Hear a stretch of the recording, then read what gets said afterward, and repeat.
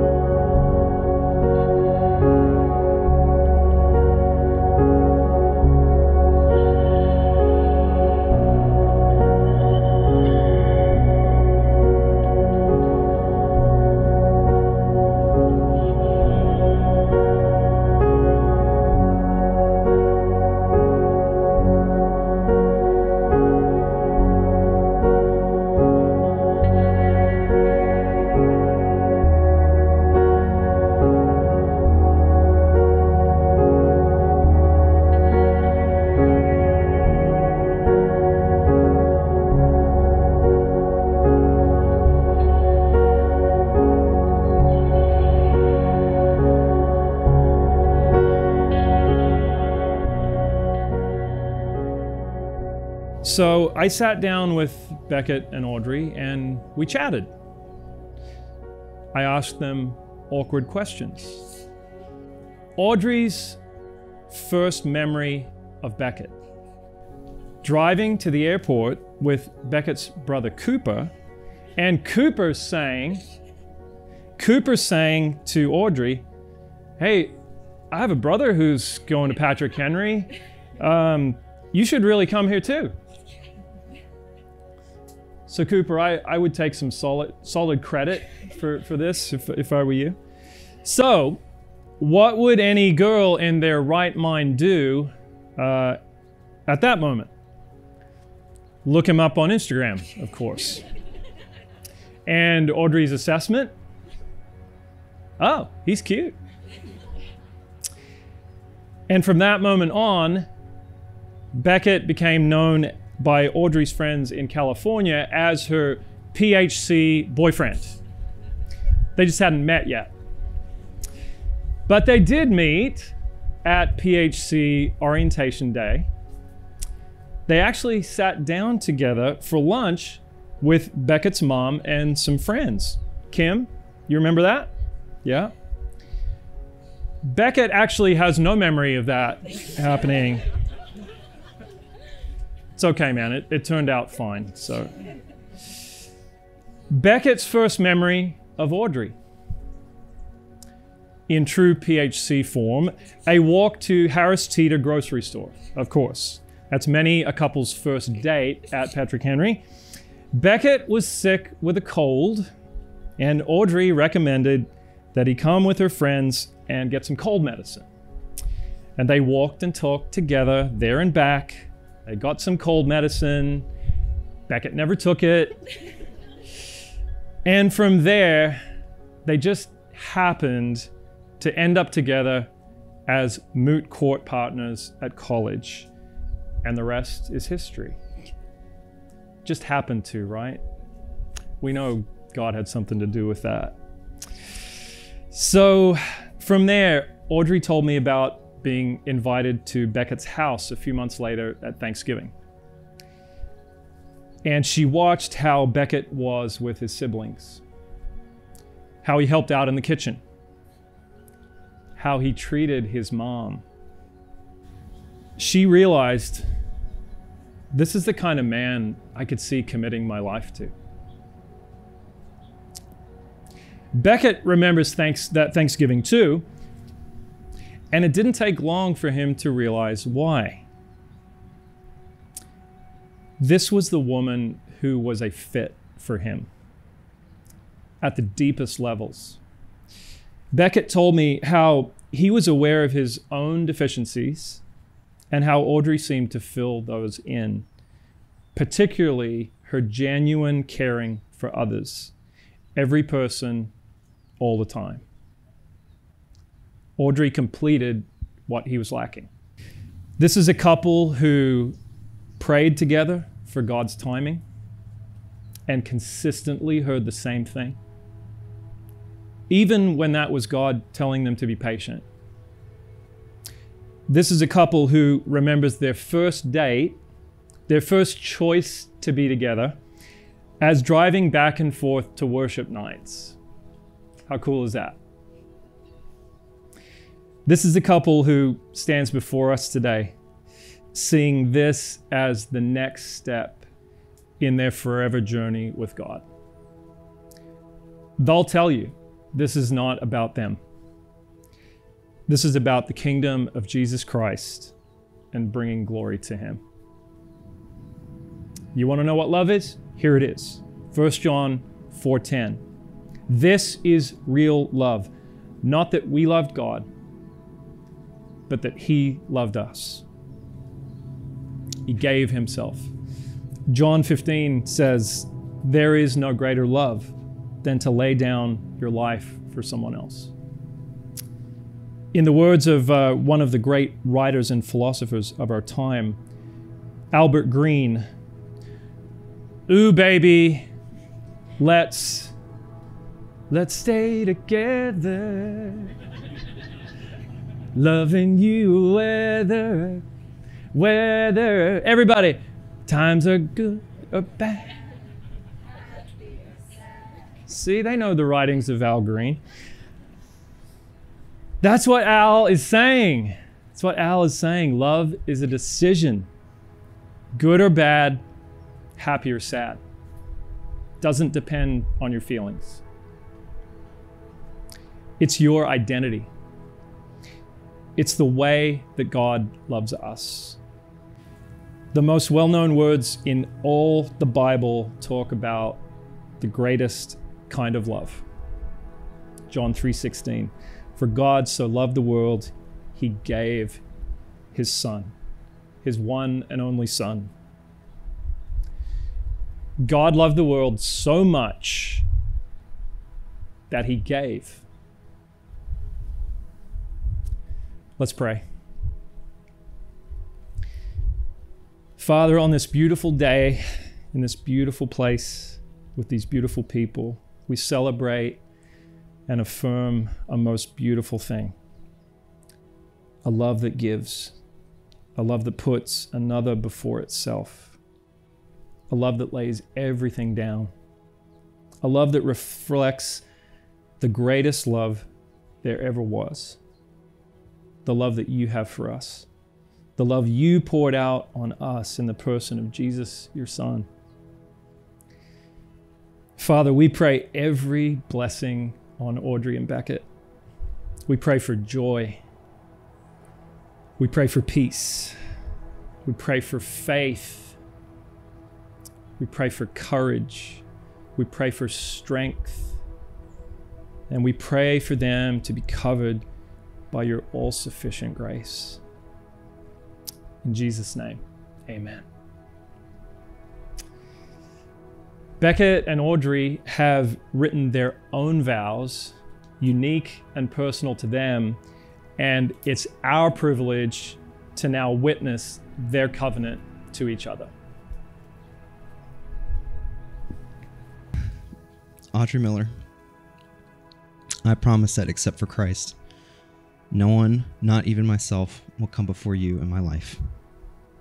I vow to always be your husband first, to walk humbly each day with you, recognizing the great gift that the Lord has given to me and you. I promise to always be on your side, no matter how I feel in a moment, and no matter how difficult our lives may get. I promise to always look to Christ first, never trying to take his place in your life, but always seeking to be a conduit for his infinite love for you. But most of all, I promise to lead you as best as I can. And I promise to love you with everything I have. That's it. Well done, buddy. Well done. Beckett, right now as we stand before God and our friends and family, I commit myself to you. Though our future is unknown to us, I'm excited to walk through it with you. I promise to celebrate with you in the good times and persevere with you in the bad times. I promise to be your biggest supporter. I promise to never stop pushing you closer to the man God has made you to be. I promise to encourage you, to honor you, and to respect you. I promise to trust you. I promise to be honest with you. I promise, no matter the circumstances, to choose grace, to choose love, to choose you. Beckett, with this ring, you are giving yourself to Audrey today. You're stepping up, taking on one of the most important assignments a man will ever be given. You're offering your heart and your strength to Audrey, without condition for the rest of your days. Nothing you ever do will cost so much, take more work, or be richer and more wonderful. You will discover that because of your strength and sacrifice, Audrey can become the woman she was meant to be.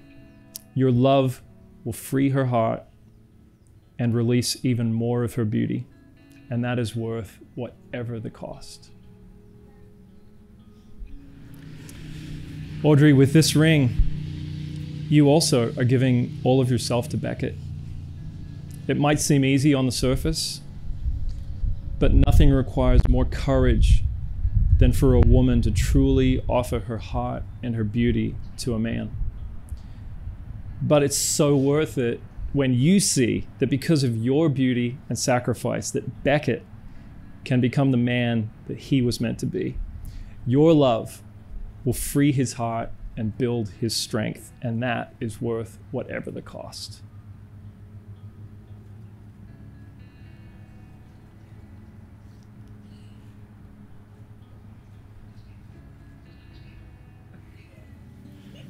Let's pray. Jesus, this is exactly what this day is all about. Your covenant love for us, giving yourself up for us in the way that Beckett and Audrey are giving themselves to each other, washing us clean by your blood, that we might stand before you in all the beauty and splendor of a bride on her wedding day. We thank you for loving us like that, Jesus, and we give you all the glory. In your precious name, amen.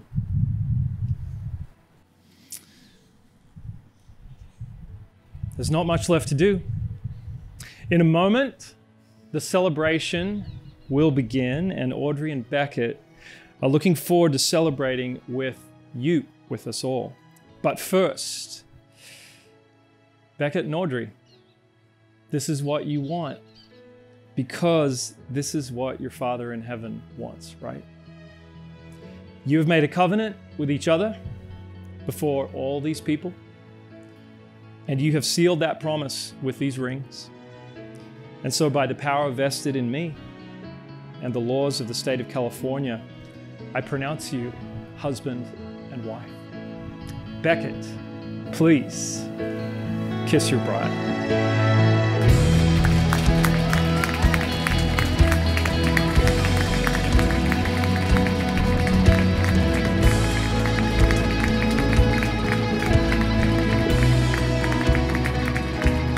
Ladies and gentlemen, it is my privilege. It's my privilege to introduce to you for the first time ever, Mr. and Mrs. Beckett Millhouse.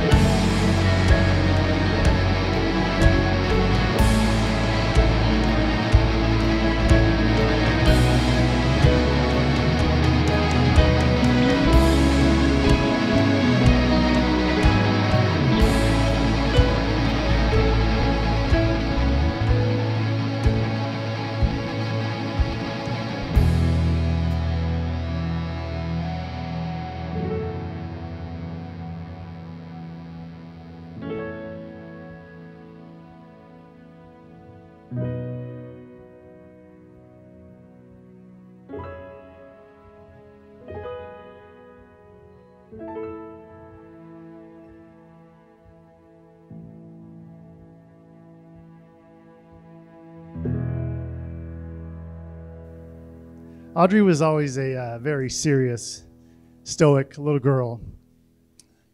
Even as a 3-year-old, sometimes it was difficult to get her to smile for the camera. She's not the kind of person that wears her heart on her sleeve. But inside, she has a caring, generous heart. I've seen her sing and dance on large stages and cross-examine witnesses in the courtroom. And but when she came home from college and she worked for me in my office for a little bit and worked with my clients, that's when I realized that she had become such a smart young lady. It was around that time that she was telling us about this kid Beckett, and we were having coffee once. And I had heard that he had given her this gift, which included all these little items in it. And it was everything that she was all about. And I thought, wow, what a thoughtful gift. And she'd really figured her out. He'd really figured her out. See, this is my first time doing this sort of thing. He cracked the code, basically. So he went back to school. They both did. And wow, this is difficult, isn't it? So anyway, long story short, I get a call from Beckett. Mr. Miller, I'm really serious about dating your daughter. I said, okay. He sounded about 35. Well-spoken, smart. And I don't know what I was thinking, probably how I'm thinking right now. It was really early in the morning, and it was at my office. I said, oh, that sounds good. Do you have a ring yet? That was too soon. We weren't at that stage yet. But he came out and visited us over the Christmas break. And what a great time we had. It was really good to get to know you at that moment. And Beckett is a strong, confident, respectful, motivated individual. And as parents, you pray for your kids to meet the right person. And I really feel like you're an answer to prayer. But don't let that get to your head. So he met with Christy and I and asked for, told us of his intention to marry Audrey. And this wasn't just a lovesick kid. The guy came with a plan, and even a savings account, which is like, wow, where'd this guy come from? Spreadsheets, yes, thank you. He cracked my code. Boy, tough crowd. So then he planned the proposal. This was amazing. He enrolled Francine and Reagan to meet. He had the ring shipped first, which is pretty amazing. He proposed to her on the beach precisely at sunset. Like, what a planner, That was our moment of truth, because at that moment we had to figure out how to plan this wedding over 6 months. In the middle of a pandemic, which was interesting. And I want to thank the Millhouses, a.k.a. the Waltons, for allowing Audrey to stay at your house. And that's where we heard a lot of great stories about Beckett's parents, Paul and Kim. I had a lot of great conversations with Paul, one specifically when Audrey crashed their car. I had to do it. But she already had the ring at that point. But by the grace of God, some determination and technology, we're all here tonight. And so I want to say to Audrey and Beckett, as my parents would tell me, keep God first. Everything else will work itself out. So let's raise our glass to Audrey and Beckett. May God bless this marriage. All right, thank you, Baron. And before I pray, I just wanted to say a quick thank you to all the California people You have made us feel like we belong here. And we just only known some of you for 3 days. So thank you for that. Let's go to the Lord and ask his blessing on our meal tonight. Jesus, thank you for this meal. Thank you for this entire event. You are Lord of all. And you sovereignly, through so many different ways, you brought these two together. And we're grateful to watch what you're doing. We ask your blessing over their marriage. We ask your blessing over this meal, all the conversations that happen, all the new relationships that form. May you be glorified by all of it. We pray this in Jesus' name. Amen. When I first met Audrey, I didn't understand what the big deal was. She was just laying there. She couldn't even walk. She just laying there in a plastic box wearing a hospital gown. But I decided to give her a chance. After all, I was only 2 months old, so what did I know? Our moms kept laying us next to each other, and at first we just gave each other the silent treatment. But then one day, I decided I wanted to eat her. And I grabbed her arm and went for a bite, but my mom quickly pulled me away. And since then, I knew that I loved her, and she's always been my number one. We've had matching outfits, toys, Halloween costumes, brothers, vacations, education, hairstyles, and hobbies. When we were 8 years old, we made a deal. We were going to be each other's maid of honor. We would text each other randomly to make sure that the deal was still on, and it was.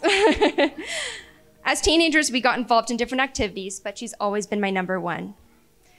There were 2 moments in getting to meet and know Beckett in which I knew he was the one for Audrey. The first, I was visiting Audrey, and it was midterms. Everyone was getting insane with tests and studying, so Beckett offered to take me back to the airport. So he asked me what time, and I said 1:30 a.m. And instead of bowing out gracefully for this wonderful opportunity, he was there awake before me, ready and willing. The second story, on this same trip, I asked Audrey what Enneagram type Beckett is. And for those of you who don't know, it's a personality test. And she said, Beckett's a 3. And I asked what that was. And she said, well, they're basically perfect. Now Audrey has a new number one, and I have one regret. I should have eaten her so that she could stay with me forever. But really, I know I'm not losing Audrey. I'm gaining a new best friend in Beckett. I can't wait for the next season of our lives where the 3 of us can wear matching outfits. So I'd like to raise a toast to Audrey and Beckett, my 2 number ones. Hello, everyone. Thank you all for coming. Hi, Dr. Judd. As most of you know, I'm Audrey's little sister, Franny. I'd first just like to say congratulations to Audrey and Beckett. I am very, very happy and excited for you, and I love you both so much. Beckett, welcome to the family. Growing up with Audrey, I feel that we were always on different stages of life, so we never had a really close relationship when we were younger. But I have come to realize that Audrey is one of the biggest inspirations and supporters in my life. Ever since we were little, I have always looked up to you. Your kindness, generosity, and connection with God inspires me every day. Growing up with Audrey, we have shared many, many memories. When we were younger, we would always watch many, many hours of Disney movies, drive to Sacramento and San Francisco together with our grandparents, and we would dress in their clothes. I think my favorite memory with Audrey happened pretty recently. Last year, I visited Audrey at Patrick Henry College for the weekend, and we wanted to have a nice dinner with the 2 of us. But then we realized we were both broke, and we couldn't really make much food in Audrey's dorm room. So we went to the nearest grocery store and bought 2 little chicken pot pies, but instead of chicken, it was actually mac and cheese. And we heated it up in our microwave and watched the proposal. That's just a little memory of Audrey and I. Beckett, Bucket, Brisket, or Corey. You are such a genuine and thoughtful, funny, amazing person. I'm so, so, so happy you guys found each other. My favorite memory with Beckett is kicking his butt in Asphalt 8. I let him win a couple of times. Last summer, Audrey and I were at my grandparents' house watching my mom's wedding. And this is when Audrey had the biggest crush on Beckett. She would not stop talking about him. But now I understand why she was talking about him so much. Because Beckett, you bring this light into every room. But fast forward a year, and now we are celebrating your wedding. My family and I love you two so, so, so much, and we're really happy that you chose Audrey. I'm so excited to see where God takes you both. You two are perfect for each other. So let's cheers to Audrey. Forgot my drink. So for those of you who don't know me, I'm Ethan. Hey, how you doing? I'm mostly here to tell you a little bit more about the stories Mark mentioned in his message, but from the vantage point of Beckett's former roommate. So as I got to know my roommate during freshman orientation, I was really scared. I couldn't have imagined two more different people sharing a room, taking classes, and doing life together, and I certainly never could have imagined being the man he asked to stand with him on the most important day of his life. I'm struck by how close we became, and this speech should show why. Because when I sat down to write out my thoughts, which was a couple weeks ago, not this morning, I knew I was in trouble because Beckett is always the guy I go to for help with something like this. I'd say, hey, I'm supposed to write a speech for a guy that I know, but I'm afraid that I won't be able to capture what needs to be said. And you know I'm bad at these things, can you help me out? I would say, I met this guy a couple years ago, and I couldn't have imagined he'd become one of my closest friends. I had no idea that I would wake up to find him at his desk, Bible open and Audrey's photo in front of him, bent over in some of the deepest prayer that I've ever heard. I had no idea that I would be the guy happily staying up till 3 a.m. talking through why she was the girl and why he couldn't let her go. I definitely had no idea I'd be one of the people he practiced asking out before he went to meet Audrey.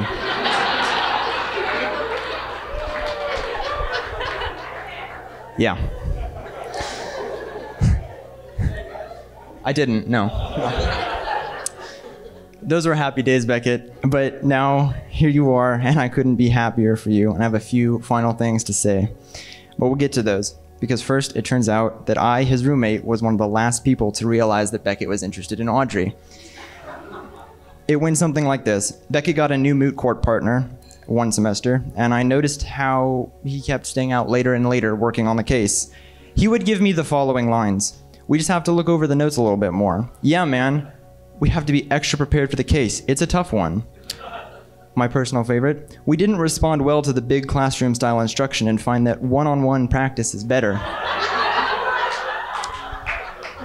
To which I remember thinking something to the effect of, he really should get a new partner.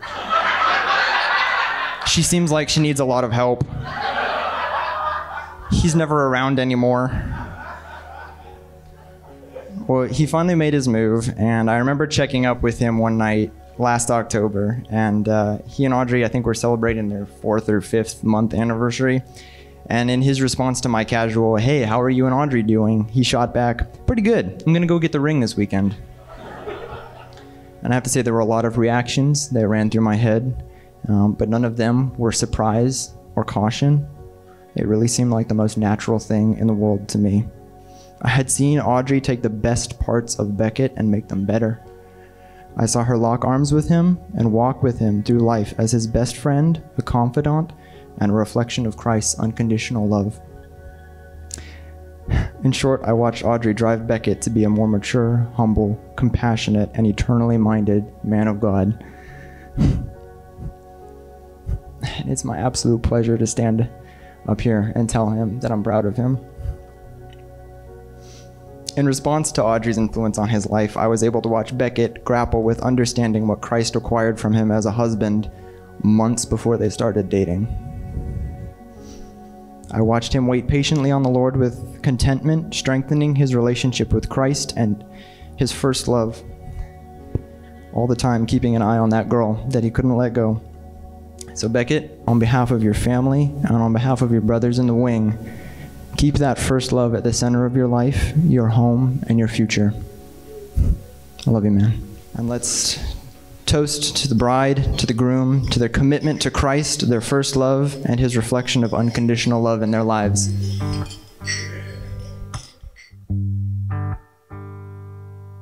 Never a river ever runs so deep as the love I have for you, the love I have for you. Never a song be sung the way I feel with the love I have for you, the love I have for you. Truth be told, I've never felt this way.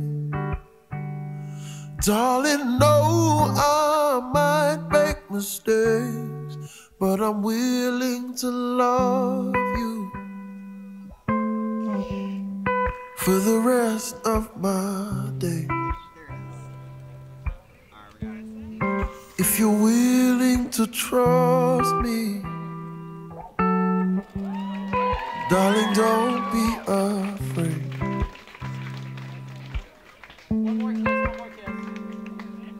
To have and to hold and never let go, and we'll be old and gray, but in love, love, love, love, love, you and I always.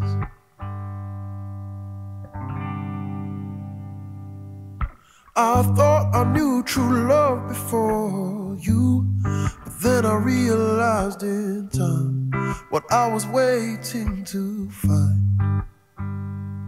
I could stand on my own, but I'd rather stand with you, with a promise and a vow for the rest of my life. We'll be always you and I. Love, love, love, love, love.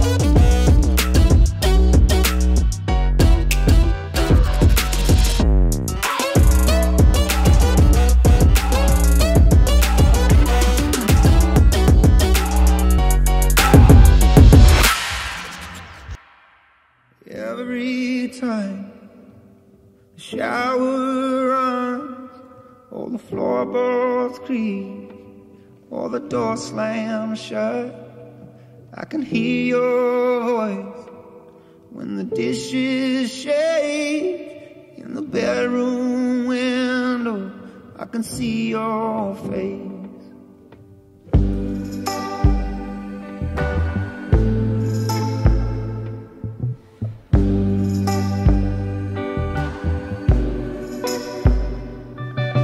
We chose this street, moved on in, watch our boys grow into men. And it's hard to think of this hillside house, or what it might look like without you around. So while we're still young, oh, we still can.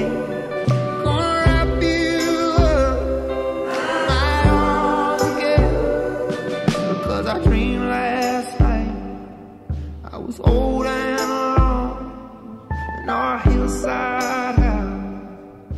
was still my